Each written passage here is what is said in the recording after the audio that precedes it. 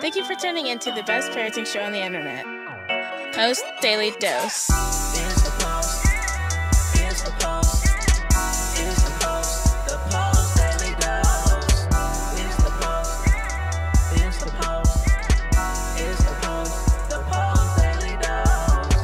Here's the post. Here's the post. Hey, Facebook, good morning. Welcome to another episode of Morning Motivation with Big Papa. It's Wednesday morning, baby. Wonderful Wednesday. You know what that means? That means Big Papa's going 3 days in a row now at the gym. So I have been writing in my goals. So at first I started my goals that I was going to do 4 days a week. And then I started adding I was going to do a fifth day. So I'm going to do 5 days. So you know what I'm doing? Usually Wednesday is my take a break and rest day. Nope. I'm adding in a Wednesday, baby. So marking another goal off. Now I just got to make it consistent. Hope you guys are doing great this morning. Hey, Sharon. Nearly afternoon. Where were you at, Sharon, for it to be nearly afternoon? You in Australia? You're in the UK? Where are you at? So I hope everyone's doing fantastic. So I had this thought about, it's so interesting how the things that we deal with in parenting, that I deal with, as someone who specializes in parenting, how they mimic, other areas of our lives. Oh, did you guys hear about the Young the Restless guy the other day? I think they said, did he commit suicide? Christoph St. John or something like that. I can't remember. But he used to play Nathan on Young the Restless. I used to watch that show back in the day when I was in high school during the summers. Oh, I was a soap opera fiend. Young the Restless, Days of Our Lives, The Bold and the Beautiful. But yeah, apparently some years ago, his 20-something-year-old son went to a residential facility for, I'm assuming, depression or something, and ended up killing himself in the facility. This is, I don't read a lot of news, guys, so my facts aren't always accurate, and honestly, I don't really even care. I'm just giving you the general. Just an overview. I'm not making any off-the-wall claims or anything. You can research it for yourself if you're that interested. But it's interesting to me, but just in general. So apparently after that, he really struggled, and then he was suicidal once before, and then I guess he just succeeded, and he was only 52 years old, and that's just really sad. But then it just, it really makes the public stand up and take note of, emotional challenges and mental challenges are a real thing, and people really struggle, and they really feel like they're in dark places and don't know where else to turn. And we have all this inside the parenting matrix conditioning, which is, telling people to suck it up and telling people to get over it and telling them it's the past. And, that's not helpful. That's not honoring anyone. That's not being present to them. That's not listening to them. It's not understanding. It's not helping them go more into their pain. I mean, if someone's showing up in your life that's depressed and they're sad, if you don't have time to sit and be witness to them, then help them find someone who can. Because if they're sharing with you, they're sharing for a reason. And it's okay if you're not that person who can be in that place. That's, there's no judgment there. But help them find someone who can be there for them. And hi, Carolina, who can be there for them and witness to them. Don't just blow them off, and don't just tell them, this too shall pass. That's some bullshit. When someone's struggling like that, it's not a matter of this too shall pass, because in that moment, they think this is forever. And that's why they end up doing things like killing themselves, because they really do think this is forever. So I don't know how I got onto that. Oh, I don't know. It just popped in my head. I guess I just found it was interesting because it's someone I used to follow all the time.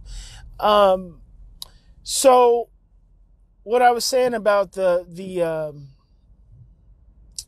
there's a word for the way parenting kind of mimics some of the other things that we experience in life. It's just like, going to work out. When you are struggling, maybe that's what came up with the guy Nathan. When you're struggling in life, when you're in a tough place, when you're with your kids and your kids are just like, so I'm going through this process right now with a group of parents. It's called Inside the Parenting Matrix. And basically we're going through this 28-day, it's going to be 30-day process every day. This new lesson, this new teaching, this new video, trying to help them see the way society has conditioned us to see things and how it just creates more stress and more overwhelm.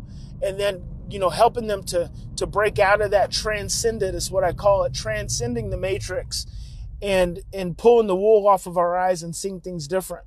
And one of those things that we do inside the matrix is when we're struggling with our children or in life or in any situation, we get overwhelmed by it, and we get so stressed out, and we get so depressed and so resentful and so angry.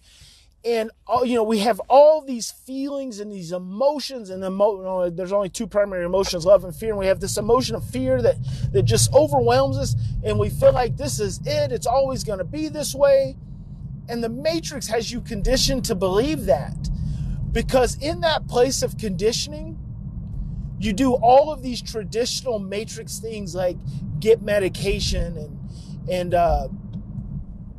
commit suicide and give up on your children, and you stop doing the things you usually do, or you eat a bunch of crappy food, and you drink a bunch of alcohol, you smoke a lot of dope, and you sleep more, and you work more. So we do all these we call them addictive things, but what they really are is they're matrix reactions. They are matrix reactions to stress and to pain. And so the problem is we get overwhelmed, and we get more mired into the stress, into the challenges, and then so this is what fear does. Fear causes you to do more of the very thing that is already existing in your life. So stress and fear are interchangeable. And when you become afraid, when you become stressed, you actually do more things that cause you more stress.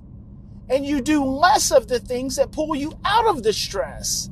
And so it's like you worry more, you stress more, you eat worse, you work out less, you isolate more, you sleep more, it's like you do all of these things that work against you, and then it becomes conditioned, and before you know it, one bad week leads into a bad month, and then now you're into a bad year, and now you've gained 40 or 50 pounds, and it seems overwhelming, and you go to the gym, but the conditioning is so overwhelming that you just can't sustain until finally you realize something. And what you realize, and this is the whole point of what I'm sharing with you this morning, is that your biggest breakthrough, your biggest opportunity of growth, the door to your freedom, the door to your success, the door to your happiness is right in front of you. It is your pain. It is the place where you are currently struggling. The door to your peace is your depression. Let's say that again. The door to your peace is your depression. How does that make sense? It's because when we are depressed, we don't go deeper into our depression. We try to do all these things to get out of it. When you are struggling, you don't go deeper into the struggle. You do all these things to try to get out of the struggle. When in reality, when you are in a place of pain, the best thing you can do is to sit with that pain and go deeper into that pain and get underneath it and get to the root of it. The depression is just a symptom for the stress and fear underneath it, for the trauma that you've experienced at some other point in your life, the anxiety, the weight gain, the migraines, the high blood pressure, the high cholesterol. Those are just symptoms for the pain that you've experienced before that you haven't dealt with. So go into it. Go deeper into it. And look at, open that door, throw that door wide open and look at what that pain is. So I had a parent I was doing some coaching with yesterday inside the Matrix program, and she went all the way back to when she was 4 years old. 4 years old, and uncovered this anxiety that has been ruling her life. Absolutely ruling her life. And we just worked with it. Just right there. We just worked with it. And I'm on the phone just working with her right there. And she felt freer.